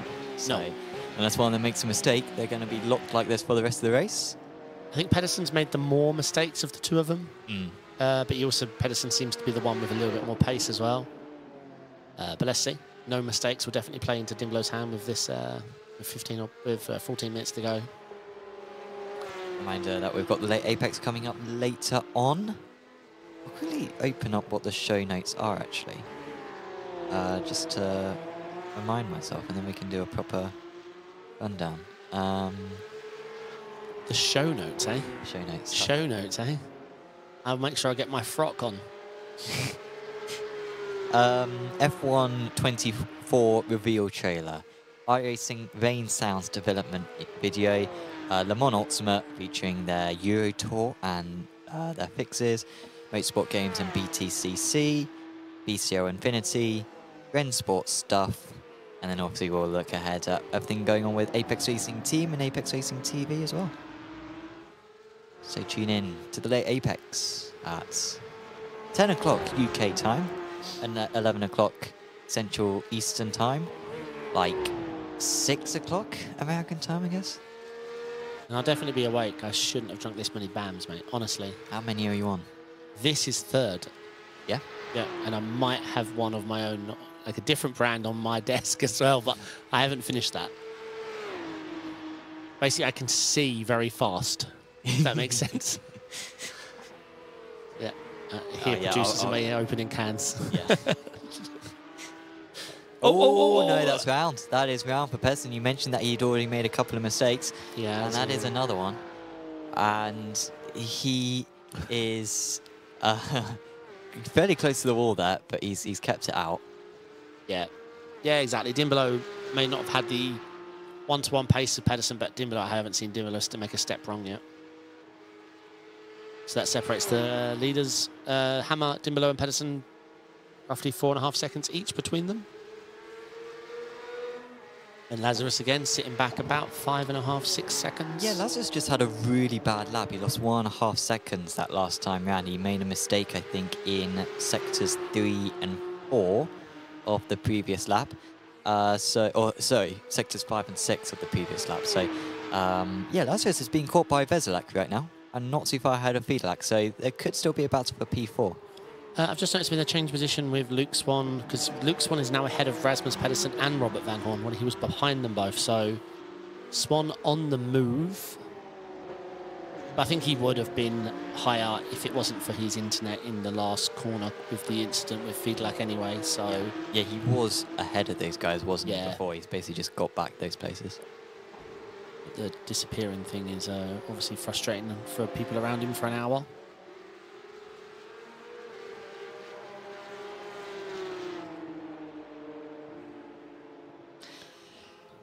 So this is the closest three battle, at least, that we've got at the moment.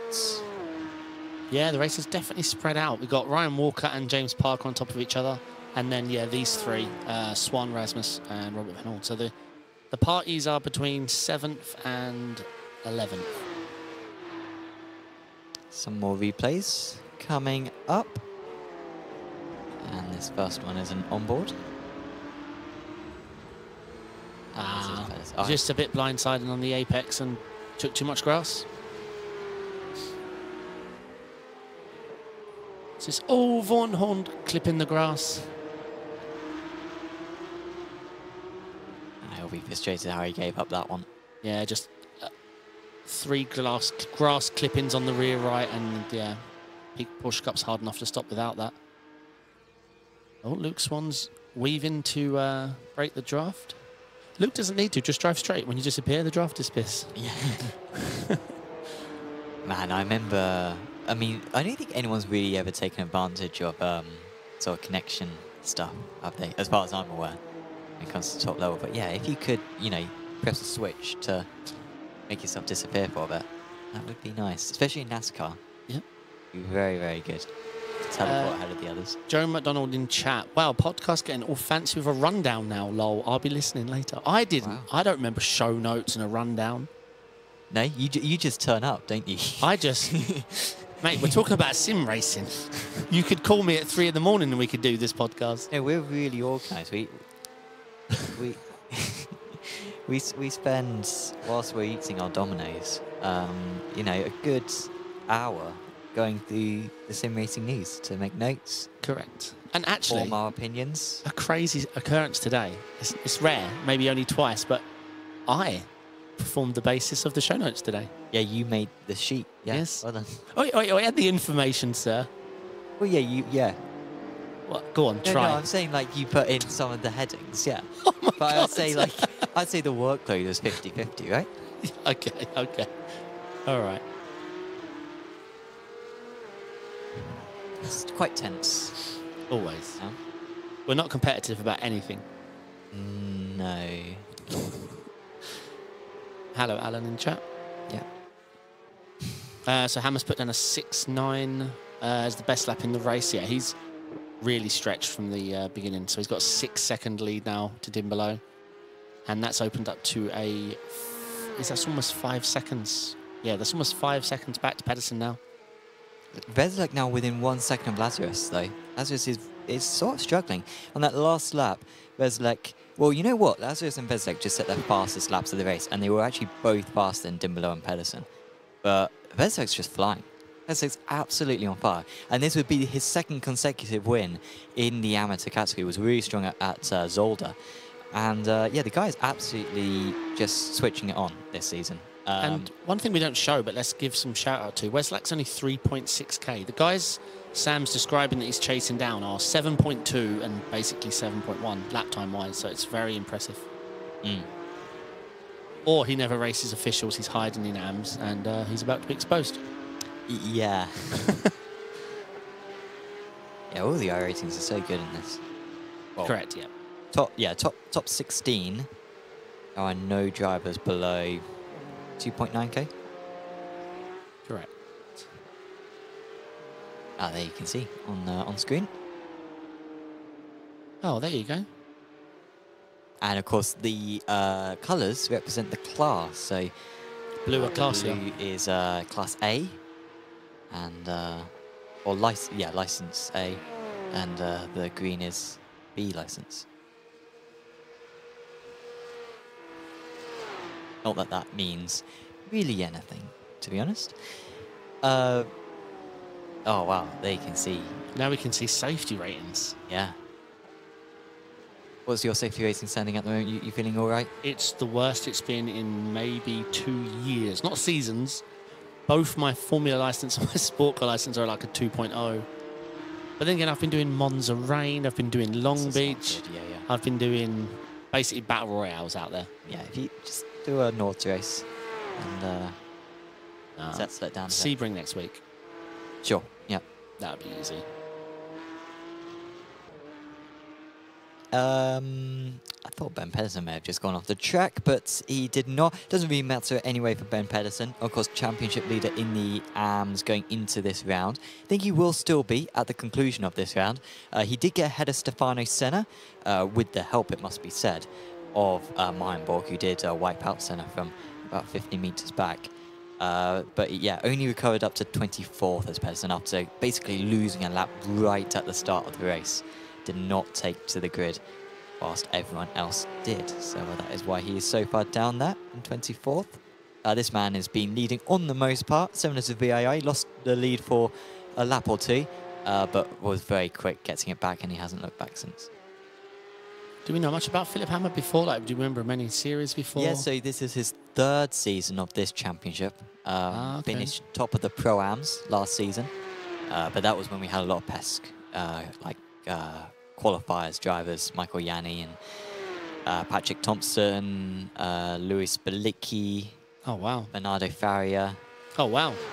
So the pros were pros. I think the cut-off for the pros were like, was it like 8K rating, I think.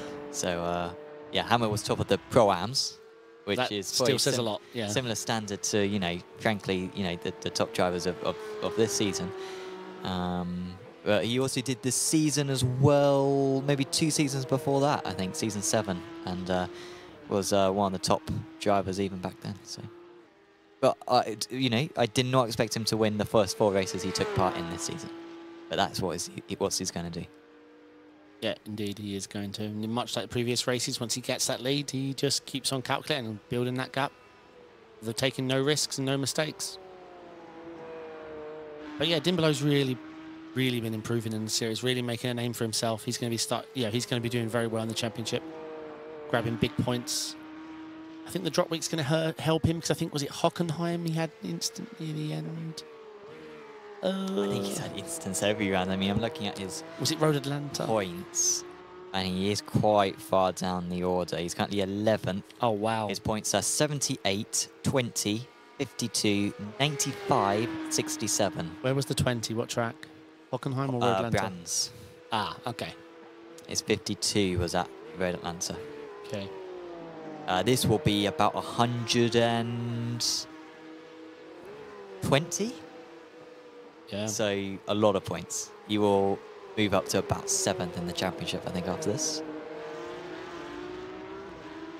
Yeah, if he can keep this pace up, then he's going to be doing good. But yeah, obviously, Pedersen, I do think Pedersen has the 1 lap pace over him, but yeah, Pedersen's just not be able to put it all together today. Kirsten's just got past Broughton Turner, by the way, so after that massive pit stop for Kirsten's, he has got one of those places back. And Tom Heritage just got past Joel Dutson for 17th place, top of the THR drivers. We're seeing Westlake on screen, but that gap now, he's not a second away. He's 4 to 6 tenths away on the last lap. He was half a second faster. Pretty much since the pit stop, Westlake has been the 2nd fastest man out on track. Yeah, impressive. Maybe he's got better tyre wear than the others. Yeah, I think he just saved it. That's the key in this car, right? Having something to give at the end. Bad news is he's only got 1 more lap to go. The race leader is approaching the line. And we've got, slides for Lazarus. And that could be the gap gone. It is gone. Oh. Corey Lazarus gives up the lead. He had a big slide, and I think once he realised that Veselek was going to be alongside him going into Bill Mitchell Bend, he did not fight it. When do you ever see a 7.2k guy yield to a 3.6k guy? No, that was more than... He didn't yield. That was all he had, I think. And what's strange is because Lazarus had this in the bag. There was a mistake at some point after the pit stop that lost him. He lost 1.5 seconds in one of the laps, yeah. Yeah, no, a few laps before that, I think he lost more significant. Not sure what happened, but Yeah, then Westlack's just chewed away lap after lap. And yeah, like you said, been almost the star of the show in the second half of the race. Up 3 positions. He'll score some 110 points or so. I think Westlack's too far, 2.2 seconds back from Lazarus, but up 9 positions, been very strong. And obviously he got caught up with Luke Swan, but he didn't lose any time in said incident. And now I got a replay. So I think Lazarus lifted up here after he collided. Yeah, let's see. Oof, it was quite the spin. Maybe. I'm not sure. I think he would have lost it anyway, but I think that's why he lifted out. He just dropped a tyre. You're still upshifting, to be fair. Yeah. Maybe I'm wrong. I was in the lead. 15 seconds to go. And Philip Hammer is very nearly there. Of course, it was the previous 1 hour race we had in this series where he made his debut and managed to win back at Road Atlanta. Managed to move on with wins at VAR and Zolder, almost unchallenged for most of those races. And tonight, despite being challenged in the early stages, he managed to recapture that qualifying pace, which put him 3/4 of a second clear of the rest. Wow. And he's going to finish 10 seconds 10 seconds ahead of the rest as well, after 60 minutes of racing. And it is Philip Hammer with his 4th win of the season. He remains unbeaten. And when the drop scores are considered after this round, he may well be the championship leader. Joseph Dimlo with by far his best result of the season. That is what he has been waiting for, and what I've been waiting for after picking him to win the championship before the season started. Nikolai Pedersen completes the podium, and winner of the AMJAS is Veselek with a fairly dominant show and a superb second half to the race where he really was taking it to the very best drivers in the series. Yeah, kudos indeed to Hammer. I think the most dominant victory we've had, and considering the track, I think that says a lot. But yeah, great drive. I mean, Fiedlak up 9 positions as well. Lazarus losing out there on the lap before white flag is going to haunt him a little bit, but still a strong showing. Yeah, still strong from him. Are we going to have any more overtakes? I think everyone is pretty much sorted, unless anyone gets a post-race penalty. That should be the results complete. We'll go to a quick advert, but once we are through with that, we will go to the race results and have a chat with a few of our drivers.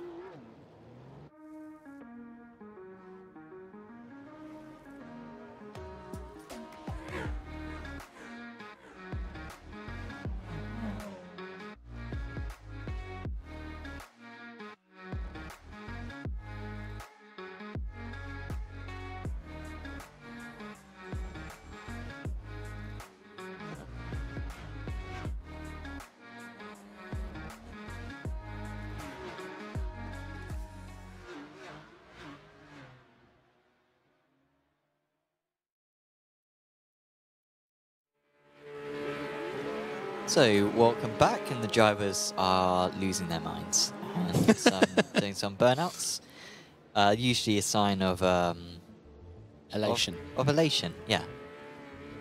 And when they're like this. But yeah, fairly clean race actually. Hopefully everyone got on with one another, because I think besides that crash from Meyenborg, Yeah, good point. Very clean race. we didn't see much, did we? I mean, we had that little bump, didn't we, with Luke. Buckinghamshire broadband, but that was about it. Yeah, you're right. There was no big accident for T1. Lap 1 was really clean. We had the force feedback failure, Meyenborg and Luke's Swan disappearing, and I can't think of anything else. Great work. Yeah. And should be easy work for the stewards this week. Philip Hammer wins out, then nearly 10 seconds clear of Jose Dimble. There's Nikolai Pedersen in 3rd. Veselek top of the AMS. There's Lazarus, Fiedlak, Parker. Walker very strong in 8th place. He led for most of the AM race, but he did fall off a bit near the end, didn't he? He was 15 seconds away from Veselek. I thought he took a new tyre as well at his pit stop, but his pace wasn't quite up there with Veselek after the stops. Then was Swan, Rasmus Pedersen, Van Horn, Verm, Meyenborg, who did well considering that. I think he towed, maybe, or at least went in the gravel at one point. There was Benand, Richard, Forsland, Heritage, Dutton, Horn, Kirstens, Broughton Turner, Bortolozzi, Lauritsen, Pedersen of the Ben variety, Senna, and Shea, who fortunately went out on lap 1, so I couldn't mispronounce his name too many times, because frankly we've had enough of that so far this season.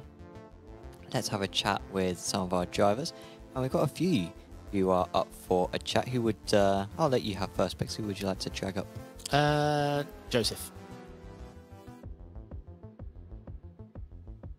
Hey, Joseph, can you hear me okay? Yeah, I can hear you. Congrats, mate. Brilliant race. P2, you must be happy with that? Yeah, very happy with that. How did you find first of all, the competition with Nikolai Pedersen? It seemed like you two were on top of each other for pretty much all the race. The same lap you pitted, the same pit stop time. Apart from his mistake, how did you find it? Yeah, we were almost bumping the whole way through, and it took a lot to kind of try and match with him and stay with him. But I was obviously clutching in quite a lot to try and save some fuel. Yeah. But yeah. He must be pleased. And Philip Hammer, I'm assuming he looked as fast as he was, because a 10-second win there, he'd seemed to stay out of trouble. He had to defend Pedersen at the beginning there. I think he got past, but how did his pace look out there? It was like Gabriel Salomon all over again. Absolutely mental pace. Because, yeah, he was pulling like a second or so in the final stages, and I just couldn't find that time. But the one thing I would say is that I did overfuel the car a fair bit, because something was playing up with my fuel calculator. Okay, well, your pit stop time was competitive to your competitors, so yeah. Perhaps hopefully you got closer than you think. How did you find the track? How did you find the combo? And how did you find the hour here in a Porsche car? I can't off the top of my head. I remember a time where I drove the Porsche Cup for an hour. Yeah, the tyres were absolutely screaming for help. They were just burning. Good. I mean, it was tough, but yeah, I just tried to make sure that make as few errors as possible, and just want to try and preserve that tyre life. But yeah, the combo is really actually quite fun. The slipstream helps a lot to keep it close. I really enjoyed it.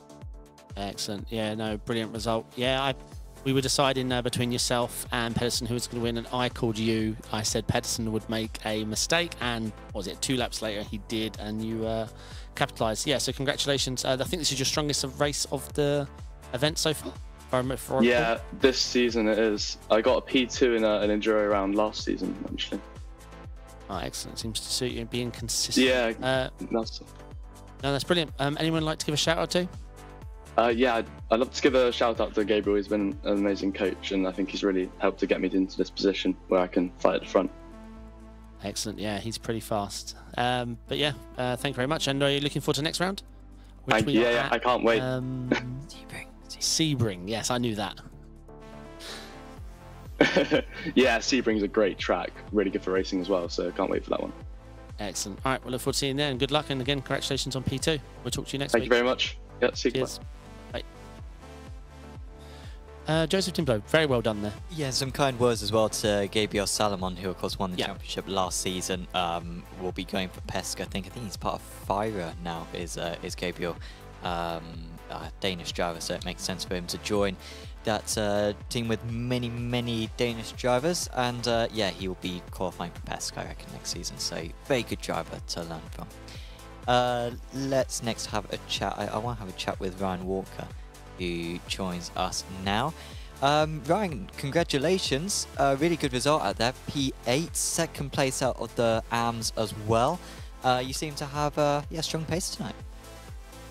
Yeah, Road America has always been one of those tracks. Strangely, I've never been quick at, so I just came into this race with the plan of just aiming to finish, and managed to have a good qualifying, and they took the AM pole, so I was really happy with that. And then in the race, I was leading the AM class, and then just added too much fuel at the pit stop. But 8th overall, and second in the AM class. I'm more than happy with that. Yeah, I was trying to figure out after that pit stop what exactly it was. I was thinking, did you maybe take a tyre or something? But yeah, clearly, yeah, as you say, it was just the fuel element. Do you enjoy these hour-long races? I mean, it's unique in these Porsche Cup cars. Do you quite like the challenge of, having a sort of a GT3 style race in the Porsche Cups? Yeah, that After, but that was my first time doing a mini endurance in these cars, and I really enjoyed it. Just that tactical thing of having to look after the tires, but also having to keep up the pace. So I enjoyed the challenge, and I think, yeah, looking forward to doing more of them. Absolutely. And I mean, looking at the championship, pretty bad round tonight for Ben, so he gets a little bit closer, and there were a couple of other rounds having a difficult time. So, you know, do you think that maybe a top 3 in the championship is still on? I mean, what's your aim when it comes to the title? I've not really got any aims, to be honest. It's just more just jump in and have some fun, and just see where we end up at the end of the season. After this, maybe 1 or 2 races towards the end of the season, so I'm pretty much out of contention for a championship. But yeah, we'll just take it as it comes. Absolutely. Well, we wish you the best of luck for that one, Ryan. Is there anyone you want to give a shout out to? First of all, you and David for the awesome job that you do in the broadcast, and the team at Satellite Racing for just being an awesome place to be a part of, and the sponsors, Nemesis Lab, Madness, Ellis Engineering, and Dr. Daba. Awesome. Well, thanks for jumping in and having a chat with us, Ryan, and we'll see you back next time. Yeah, nice job, Cheers, Ryan. Ryan Walker, the 8th place overall tonight. Of course, also a former Apex Racing TV commentator as well. I was commentating with him some 6 years ago now. Wow. Had some legendary moments with Ryan. So yeah, very good to hear his voice back on the channel again. Who would you like to have a chat with? I need to interview Robert this time. Yeah. Yeah, you stole it last time. Hey, Robert, can you hear me okay, mate? Yes, sir. Yes, mate. Congratulations. Talk me through it. How did it go? Because you, or like your own words, you didn't get your qualifying together, but you finished a strong 11th and P5th in AM. How did you find it? Yeah, I did ruin my... But yeah, that's just the way it is. And I was a bit struggling to not destroy the tires because of the 1 hour. And yeah, I was trying to fuel save a lot, and that got me the fastest pit stop. Yeah, it did. I guess. Messaged him. It did, yeah. And I was a bit early, so yeah. No, you definitely made it work. I saw there was a little moment in T5 at the bottom of the hill. It looks like you clipped the grass under braking and went deep onto the sand and lost 2 positions from Luke and... Was it Benand at the time? I can't remember. But Rasmus, maybe? Was it just you clipping the grass, or was it a lockup? Yeah, that was a really shit moment because I think I was on podium P3 of the class at that moment. But there's a little strange bump in that curb, and I was indeed a bit too much to the right, and then the car just locks up, and yeah. I lost my podium there, but yeah, it is what it is. Yeah, we're just seeing a replay now on the screen. Such a shame, but yeah, great recovery. I mean, you recovered very well. And let's say you nailed your pit stop. How did you find the hour format compared to the heats and the finals and all that?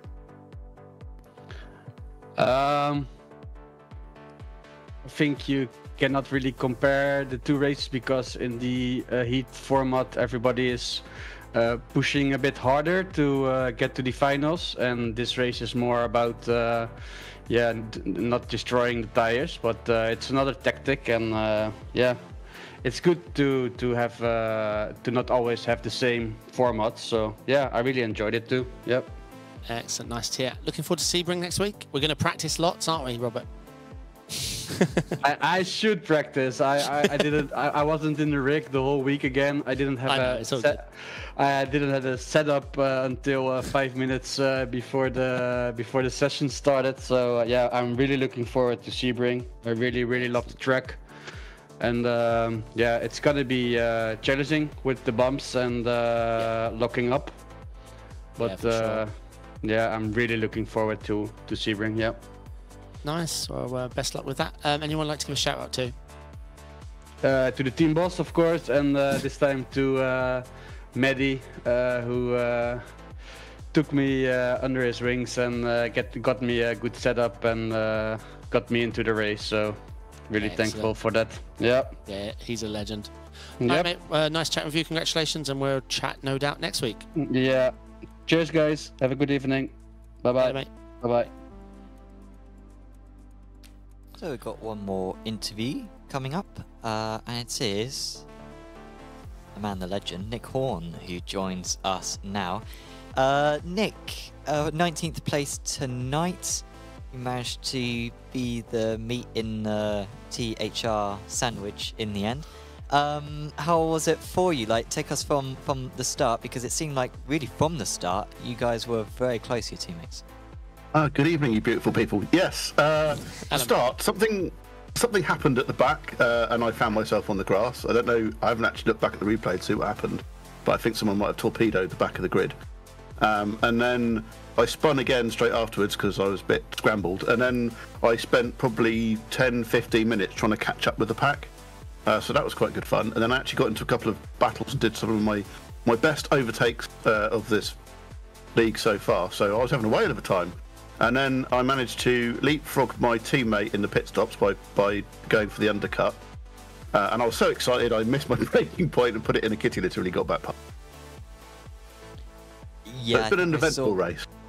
We didn't see that last one on camera, but yeah, I saw it on the timing screen because yeah, it was a bit of a shame to see you go back down there, but yeah, it was all right in the end. Lots of drivers were taking tyres in the race, more than we usually see when it comes to these 60-minute races. I mean, was that a consideration at any point for you to take some tyres? Not after David's advice from last time, no.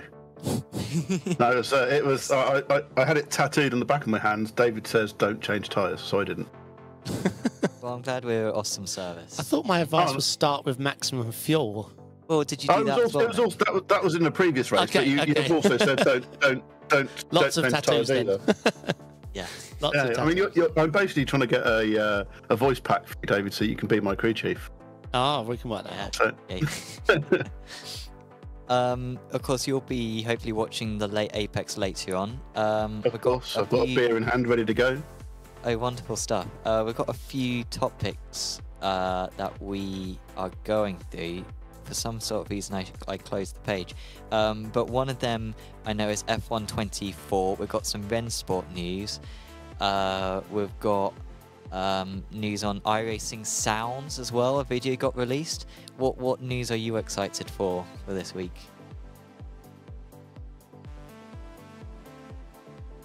After watching it, I decided that I really want Greg to start reading audiobooks because that man could talk to me in my sleep. His voice is amazing. Sure. Yeah. Well, we will see about that one on the next one. Well, thank you for joining us, Nick. Is there anyone you want to give a shout out to? Pleasure as always. Yes, to my teammates for one for beating me and one for not beating me, and to everyone else in the league for being good fun to drive with. There's a good bit of banter in the practice session beforehand, and you guys for the great broadcast. Awesome. Well, thank you for joining us once again, and we'll see you back next time. No worries. See you next week. Yeah, mate. Cheers. Bye. Thanks. That was Nick Horn there. Finishing in P19 today in the overall standings. Of course, next up, Sebring. We've already had a little bit of... Yeah, besides that, it's not really... You are my hero, that's why, yeah. This week it's going to be in an open Sebring at night, and the fix is going to be 100% chance of rain. Nice. Not 99. Well, that seems to be quite a common track now. I mean, like, I remember in the bait... No, it wasn't a beta, but like it was an early... like video where a bunch of the streamers like Tony, for example, and I think Casey may have been in there as well, were all doing laps in the wet at Sebring. Then we had Sebring 12 hours. I can't imagine Sebring without rain now. I mean, else that we got the board behind us. Well, when I was there for WEC, the 12, I was there for the IMSA as well, but in the WEC, the thunder came so badly. The rain at lunchtime in Florida, it's just a thing. Sure. It clears very quickly, but it definitely comes. Yeah, that was good. I managed to worm myself into those streams I wasn't invited to. Were you in them? No, I wasn't. Hey. No invite. TK let me in on his stream, so I was just in voice with him interviewing sure? Greg. That's how I did that's how I cheated the system. Of course, yeah. Who needs an invite where you can just, is this door open? Well, that will be on next week then for round 7. We'll be into the second half of the season for next week. And yeah, once we apply those drop scores to the standings, we're really going to change, especially with the results that we had tonight. So it should be very exciting. We will be starting the late Apex in about 20 minutes time. So keep tuned on Apex Racing TV to catch all the latest sim racing news, along with the highlights when it comes to Apex Racing Team and Apex Racing TV and all the other Apex Racing brands. And of course, if you've enjoyed this video, please do leave a like on it, subscribe to the channel, check out our social medias as well, and watch our future broadcasts as well, because we've got loads of action coming on. I think we've got Radicals going on right now. You can tune into that. David was mentioning the CMS broadcast that we're doing next week as well, on next Sunday. Yeah, loads of other stuff as well, featuring a variety of cars coming up on Apex Racing TV in the next few days. So do check all of that out. But for now, from myself, Sam Fitzpatrick, and from David Sampson, we are going to say goodbye, and we will see you back next week at Sebring for round 7 of the championship. See you then. Ciao. Are you struggling for consistency in your sim racing? Does your iRating look like a roller coaster? If so, we have good news for you. The way to get more consistent is to first understand what you're doing differently than the professionals. And VRS is the answer. With our competitive subscription, you will have the telemetry, setups, tutorials, and everything else you need to fully analyze your driving. Our data packs and the ability to compare your driving with the best in the world will show you exactly where to adjust your inputs, change your driving line, and shave seconds off of your lap times. And our powerful and precise Direct Force Pro wheelbase and precision pedals are being used by some of the world's best drivers. All these champions agree that VRS hardware is not just the best on the market, it's also priced well below the competition. So if you're looking to upgrade to direct drive and the best pedals in sim racing, VRS is your answer. If you want to get better, get faster, and make it happen sooner rather than later, you owe it to yourself to find out why so many people are switching to VRS. You'll be so glad that you did. Visit www.virtualracingschool.com and learn why the best use VRS.